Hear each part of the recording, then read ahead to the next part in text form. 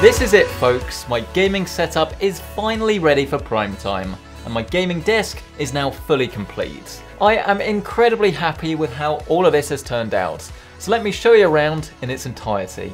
Let's start with the desk itself, which is 2 meters wide and is actually a walnut worktop that's sitting upon 3 navy Alex drawers from, you guessed it, IKEA. It is perfect for what I need, as there's space for days, and the contrast of the dark wood with the navy drawers really does work a wonder. The extra width allows me to fit in my gigantic speakers, 35-inch monitor, and custom cooled PC all on the desk without it feeling too cramped. Inside the drawers you'll find all of the bits and bobs that make this channel run, with things like gaming mice, SSDs, processors, RAM, water cooling, the list definitely goes on. But let's talk about the belly of the beast, the most recent addition, this huge custom cooled PC that I'm gonna brand the Dominator. Now, okay, I did sort of steal this name from the Corsair RAM, but the name is definitely just. At the time of filming, this is one of the most powerful PCs that you can build, with Intel's 18-core 10980XE, overclocked to 4.6 GHz on all cores, an Nvidia RTX 2080 Ti graphics card, and of course, the beautiful custom water-cooled loop. This green beast is put together with Corsair HydraX components, as it allows both the GPU and the CPU to run silently, even when applying some serious overclocking. I've made a video all about this PC, so hit the card in the top right corner of your screen to see how it was made, and of course check out its performance and thermals.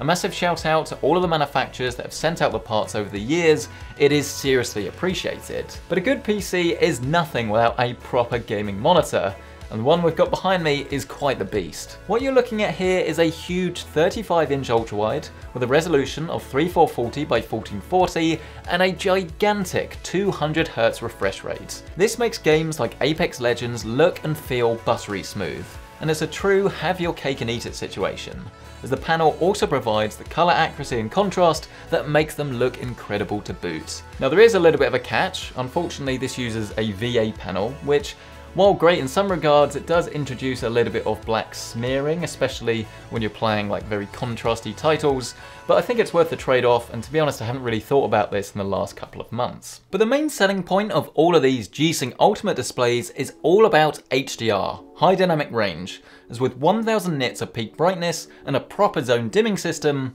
playing games like Far Cry 5 is mesmerising. You would not believe the difference if you saw this side by side with a normal ultrawide display. It is incredibly epic. Next up, it's the speakers, and to be honest, these haven't really changed in years. I mean, why would they? If you get yourself a good set, they can last literally decades. So these are the Bowers & Wilkins 685 S2s. And I've put the grills on them to make the set look a little bit different to last time, but underneath you'll find these bright yellow Kevlar cones that just sound incredible. They're definitely a tad on the bassier side, but as I game and listen to music on these things, I'd say it hits the right balance for me. And as they're somewhat accessible price-wise, these are speakers that are actually going to give you decent value for money, especially if you're going to be using them for years and years. Now it's time to move on to peripherals, but before we get started, a quick word from this video's sponsor, Blinkist. Blinkist is one of the coolest apps I've used in years, as it allows you to learn from thousands of non-fiction books in bite-sized, manageable chunks. Chances are you feel a little bit like me, where you just don't have enough time to read anymore,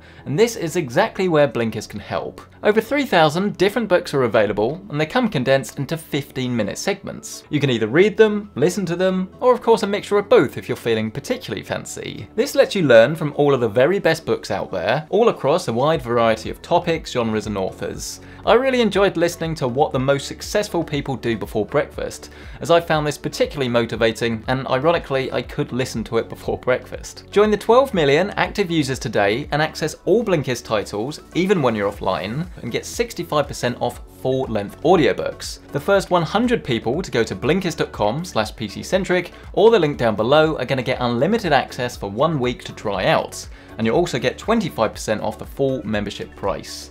The 7-day trial is completely free and you can cancel at any time, so go check it out today with that link down below.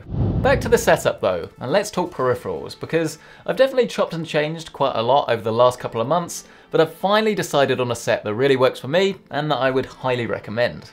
I've always been a huge advocate of wireless mice, and I've been using the Logitech ones for quite a few years now.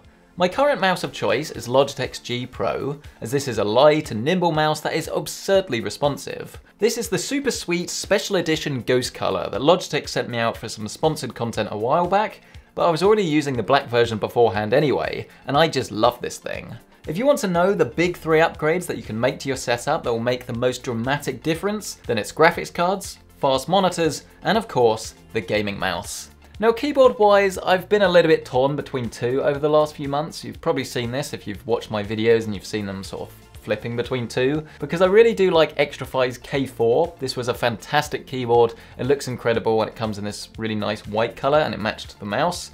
But there's no media keys on it, which for most people probably isn't a big deal, but I listen to music all the time every single day and it was driving me mad, so I finally swapped to something else. Ladies and gentlemen, my current keyboard of choice is a Logitech's G915 10 keyless. Logitech sent this out for the 10 keyless versus full size video, and if you haven't seen that, you can find it in the top right corner of your screen. And sure enough, I've continued to use it ever since. It's wireless, fully mechanical, and super responsive, which makes it perfect for multiplayer gaming. And thanks to the tactile switches that I have on this model, it's excellent for the more mundane, worky tasks as well. Now I know that low profile switches may well be a controversial choice. I know that I definitely would have been surprised myself if I'd sort of guessed I was going to be doing this before trying them out, but something about the feel and then that smaller travel distance just makes gaming more comfortable, even if it is a little bit less solid to the touch. Now as far as the mousepad is concerned, I don't really have any special allegiance to any. The one I've got in my setup at the moment is from Corsair. This is one of their larger extended ones. I'll leave it linked down in the description below, along with links to everything in the setup if you're interested. But my advice would be to get one that is supersized, as it looks nicer, it gives you a little bit more space to actually move about on. If you get yourself one that's decent, is high quality, it's going to last you for years. You can even put them in washing machines and they come out all right. I've done it, trust me. Maybe you shouldn't. I don't want you to ruin your mousepad. Put it in a pillowcase, that's what I did. Disclaimer, your mousepad may not go in the washing machine. Especially if it's RGB, that would be a bad idea. My headset of choice at the moment is really quite old. It's Razer's Man O' War. Purely just because it sounds great, it's super comfortable, and it has a decent enough microphone quality that you can use it in chat without running into any issues. People weren't quite so convinced by its durability. Spoiler alert, don't sit on your headset, bad things will happen. And whether it is for this reason or another, it's since been discontinued and replaced with the now current Nari headset.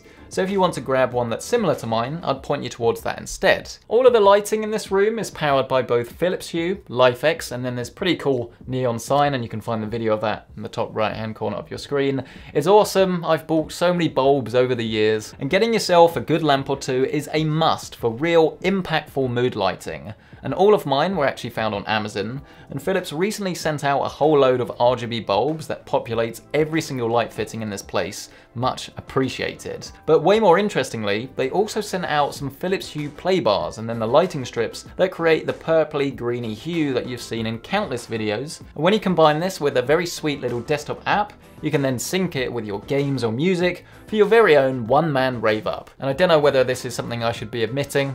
I do get lonely sometimes, and I don't know, the subtle tones of RGB always cheer me up. I'm so cool. You can of course control all of these lights with just your voice, thanks to Google Home Mini, and this sits at the back of my desk and it makes things just far easier.